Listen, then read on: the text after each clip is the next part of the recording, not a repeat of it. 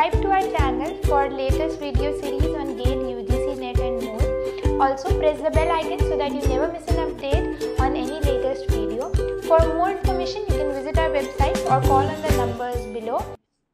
So now we look at how we are going to represent systems using Laplace transform. Right, from till now we saw that how we are representing signals using Laplace transform. What is going to be the Laplace transform of different signals? What is going to happen if the signal is a causal signal? What is the ROC of the Laplace transform, and so on. Now we look at what happens to Laplace representation of a system. Okay, so we've already seen that output yt of a continuous time LTI system is going to be equal to convolution of the input xt with the impulse response ht. Right, that is yt was equal to xt convolution with ht. Now in the Laplace domain also, we also saw that in S domain this ys is going to be equal to multiplication of Laplace of input and impulse response. Okay, we saw that in Laplace domain this convolution is going to convert to simple multiplication operation. So y is going to be xs into hs. Right, so I can say that from this equation I can write that h of s is going to be equal to y of s upon x of s. That is Laplace transform hs of my impulse response ht, this h of s. This is referred as system function or transfer function of the system. System function or transfer function. Okay, so as we've seen for h of t, that most of the properties of the system can be determined using this h of t. Similarly, using h of s we can determine a lot of properties of the system. Okay, so in time domain we saw that this system can be defined completely using its impulse response h of t. When an input x of t is applied to this system, we get an output yt, which is convolution of xt with h of t. Now if you just transform all of them in Laplace domain, then what is going to happen? This system can be completely defined using its transfer function h of s, and input x of s is applied, then we can just calculate this output y of s by multiplication of x of s and h of s. Okay, so what are we saying is system function hs, this hs is going to completely characterize the system. Okay, why? Because this is just the transform of h of t which characterizes the system completely. Okay, we've seen this already, right? Let us look at the characterization of the LTI system now. Like, how are we going to define, how can we set different properties about the system, talk about different properties of the system using the h of s. Right, so first property that we look at is causality. How can we talk about causality using h of s is, for a causal continuous time LTI system we know that ht should be 0 for t less than 0. Right, that means that this ht, this impulse response, should be a right-handed signal. Okay, since we need that this h of t should be a right-handed signal, that corresponding requirement of h of s is that ROC of h of s must be of form real part of s greater than sigma max. Okay, and you know that this ROC of any signal is not going to contain any poles. The ROC of any Laplace does not contain any poles. So we need that poles of, what do we want? Poles of a causal system must lie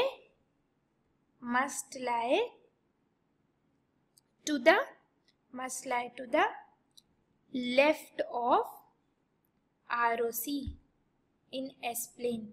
Okay, I'll tell you why this statement is important after one step. Why we need that poles must lie in left. Okay, why? How is it determining? It is a determining factor. Right. So we need that ROC in the S plane should be right to all the system poles. Okay, for a system to be causal. Now what do I need for stability of a system? So already we know that for a system to be stable, we need that its impulse response should be absolutely integrable. Okay, we saw that for a system to be stable, we want that its impulse response st should be absolutely integrable. Okay, fine. Now see, what is h of s going to be? H of s can be defined as integration minus infinity to infinity ht e to the power minus st dt. Now, what am I saying? See, you know that s is equal to sigma plus j omega. I say keep sigma 0. Just put s is equal to j omega. Right? Then what is going to be? What is going to be the magnitude of this h of s? Just putting mod on both the sides. So this is going to be h of t e to the power minus j omega t dt. I am checking the stability of the system at j omega axis. Okay, that is what I am doing. So using Schwarz inequality, I can say that this integral is going to be less than or equal to mod of ht. Mod of this e to the power minus j omega t is going to be 1, right? This is a complex number. Mod of a complex number is going to be 1. So this is going to be this one. And we already know that this is less than infinity. Okay, we've seen that for a stable system this is less than infinity. Okay, so what can we say? Therefore, we see that if the system is stable, or for a system to be stable, HS should converge for S is equal to j omega, right? What can we conclude? For a stable continuous LTI system, ROC of h of s must contain j omega axis. It is a compulsion to contain the j omega axis, right? Why did we say that? See, when we put s is equal to j omega, only for that value of s this term converged. Okay, this Laplace transform converged. If this this ROC did not contain j omega axis, the Laplace transform is not going to converge, or this condition is not going to be satisfied. So what are we saying? If you want the system to be stable, then ROC of h of s must contain j omega axis, right? And for causal system, we said that the poles of the system must lie to the left of ROC. Now, if I just combine these two characteristics, these two properties, if I want causal and stable system, then I am saying that all poles of h of s must lie in the left half of S plane, to the left of j omega axis.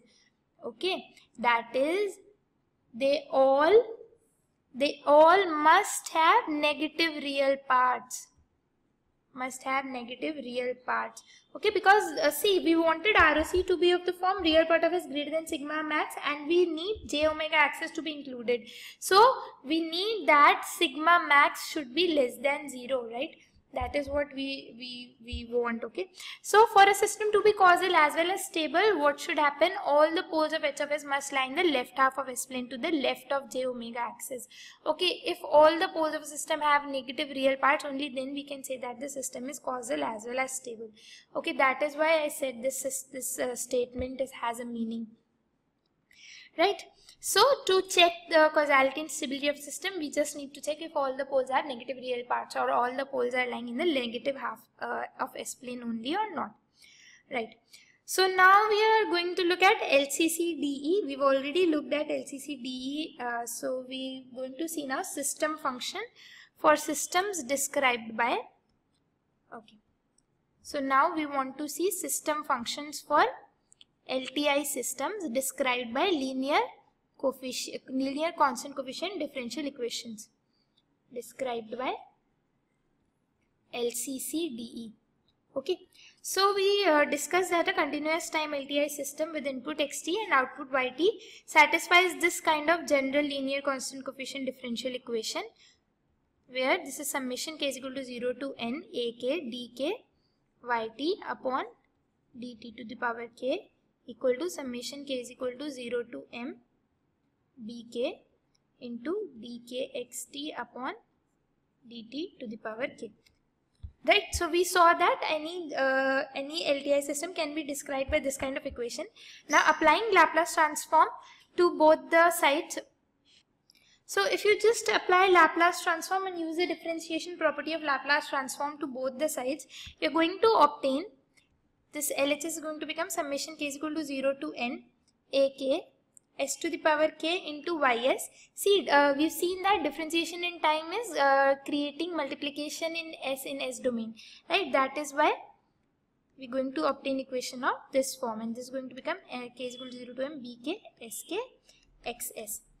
Now, if I just try to find out hs which was defined as output, transform of output upon transform of input, this is going to become summation k is equal to 0 m bk s to the power k upon summation k is equal to 0 to n ak s to the power k. Okay, now see, hs is always going to be rational, okay, and since we are not defining ROC here, but it must be defined, okay, it must be defined depending on these values to determine causality, stability, etc. Okay, so this is how you can find transfer function of a system using the differential equation, using the LCC-DE. Now next what we are going to look is systems interconnection. What if two systems are interconnection? What if two systems are cascaded? What when they are connected in parallel? What is going to happen? Okay, so we are considering two different LTI systems with responses H1t and H2t respectively. So we saw that, okay, first we are going to look at cascading. So we saw that when two systems with different impulse responses H1t and at H2t are cascaded, then their output yt and input xt is applied. Then we saw that output yt could be, if you just want to represent it in form of one single impulse response, single system, then we said that this ht can be represented as convolution of these two individual impulse responses. Okay, so now what do you say in Laplace domain? Suppose these are two systems described by individual transfer functions. Combined output is yt, input is xs in Laplace domain. Then if I want to represent it as a single system, then what can I write this single system as? X of s can be written as, this h of s can be written as multiplication of individual Laplace transforms of these two impulse responses. Okay, so when the systems, two LTI systems with individual impulse responses are cascaded, overall impulse response can be given by multiplication of their individual responses. Okay, now when two systems are going to be connected in parallel, when they are connected parallelly, then what is going to happen? So we saw that when two systems were connected like this in parallel,